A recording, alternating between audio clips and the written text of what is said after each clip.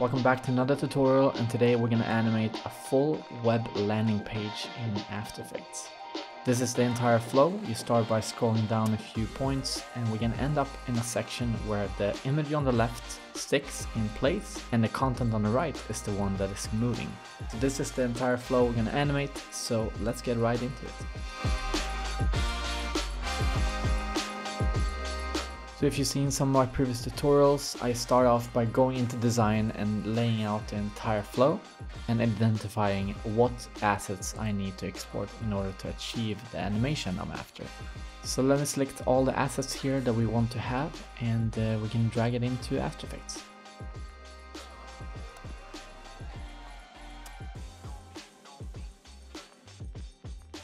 Everything is saved, and we can now go into After Effects and start building out this flow in a composition. I'm organizing some files here in some folders, and also I'm going to start off by right click on the reference image and make a new composition out of this. We can name this main, and this is where we're going to then drag and drop all the assets here and place them on the right position. So a little tedious here, but as I said before, you can use plugins to do this, but before I recorded this, I actually tried out the AEUX plugin that you can use from Sketch, Figma or anything into After Effects, but it is very robotic. They export stuff in ways that you don't want them to. For example, icons are broken out in different shapes, and it just doesn't helpful in the end. Just go through the design file, making sure that everything looks as I wanted, and then I have full control of how the assets turn out. The page is now assembled and we are ready to animate. Let's go into the top bar and the cover in the top. I'm gonna add in some opacity keyframes here to make it fade in from 0 to 100. And then I also wanted to scale from the top corner into the center, so I'm adding keyframes for that as well. But before that, I'm selecting these keyframes and going into my Motion 2 plugin to add in some easings. I want it to be a little snappy in the beginning, but then smooth in the end. Then I move over to the first keyframes here and adjusting the scale percentage of the photo, and then also the opacity to 0. Moving up in top bar, do the same here, and let's play and see how this looks like. Looks pretty nice. And I'm just gonna delay the top bar here a little bit to fade in afterwards, so we can get the focus on the imagery and elements. And then we move over to the content. So we're gonna select the title, paragraph, and CTA. Add in position keyframes in the same duration as the cover, and then also opacity. So we want this to move from the bottom and upwards, and also fade in from 0 to 100%. Selecting these keyframes and adjusting the easings a little bit and make it more rapid in the beginning. And let's see how that looks like. That looks pretty good, but I'm just gonna adjust the opacity here to last a little longer and also align it to the edge keyframes. There we have it, and as you can see, all these content pieces is now moving in at the same time. So let's then select each of these and delay them by 10 frames to the right. That way we will have a nice progressive animation here instead. There we go, there we have it, more fluid. So now let's go up into composition, new composition, and add a new one, which is the actual screen size. So in this case, 1440 x 1024. And this is what we're going to use to house this whole animation and do the actual scroll in. So we have one large composition for the entire flow, and then we have a screen composition for the actual preview. So I'm adding in position keyframes in this composition, adding in some easings, and that is pretty much it. And now I can then see when we should time this vision piece to fade in. So I'm going back to the main composition, adding in keyframes here for the opacity on that one.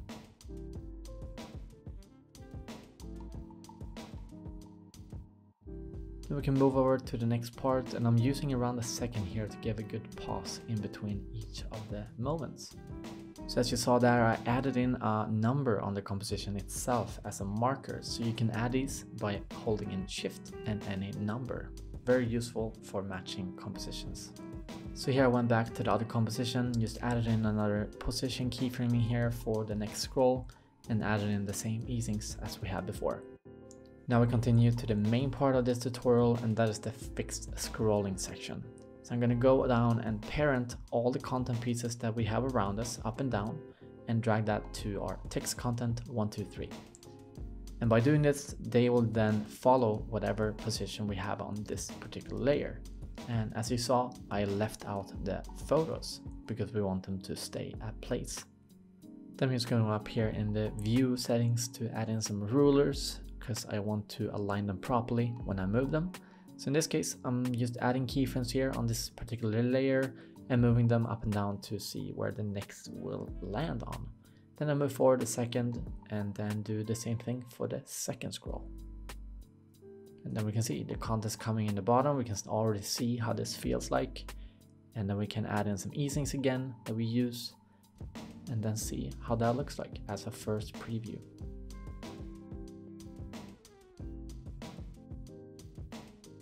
So that looks pretty nice, but we can definitely add in some more dynamic here in the photos. So let's go in the left side and right click on one of the photos, doesn't matter which one. Make a new composition out of this one and we can name it photos. So let's house all the photos in one here and try to make some parallax movement as well in here. So I'm gonna drag in all the photos in this view. I'm gonna place them one center and one above and one below, as you can see here. And I want these to move in the same direction as the scrolling, since they are related to the coming and the previous content. But I want this to be in a parallax way. I don't want it to follow it exactly, because then we lose that sticky feeling. But since they are masked here in this composition, it will still be a nice effect here. Now go back to the main composition and clicking on the photos composition, hold down Option and then drop it on one of the photos here to replace that one. And then I delete all the photos. And now we're gonna then match the scrolling behavior from the previous one to this photo one. So I'm adding in a null object and parenting all these photos to this one. I'm adding in position keyframes on the same duration as before. And then I'm basically moving these individually how I want it to appear.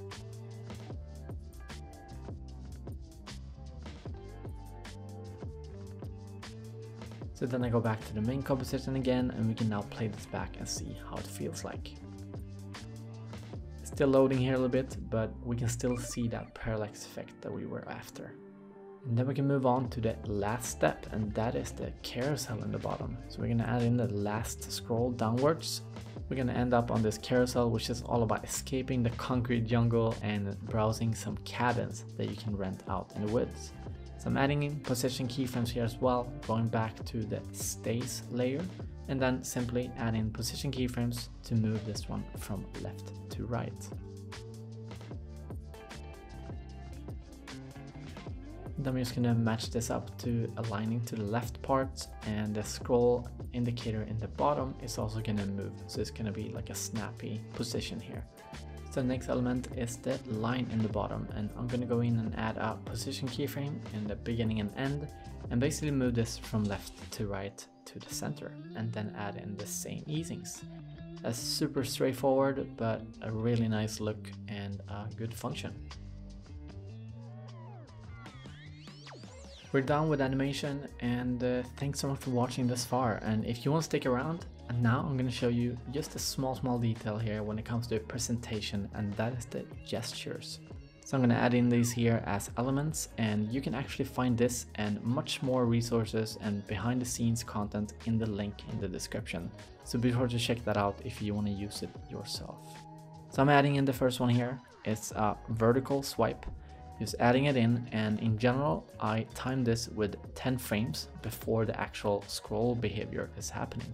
So in this case, it's going in the wrong direction, so I'm just going to right click and transform it to flip vertically. Then I'll shrink it down to 80% or something to match the size here, and there we have it basically. It's very straightforward. I'm just going to move it here to the left to get some better contrast from the background, and then I just keep duplicating this layer and add it to the next scroll.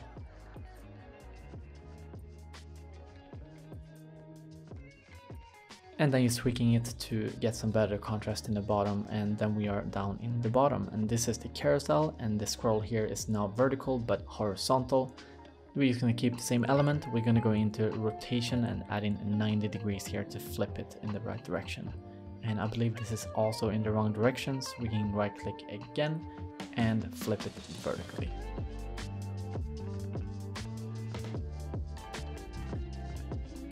So here we have the final animation, and I hope you like this video and tutorial to follow along and create your very own landing page animations.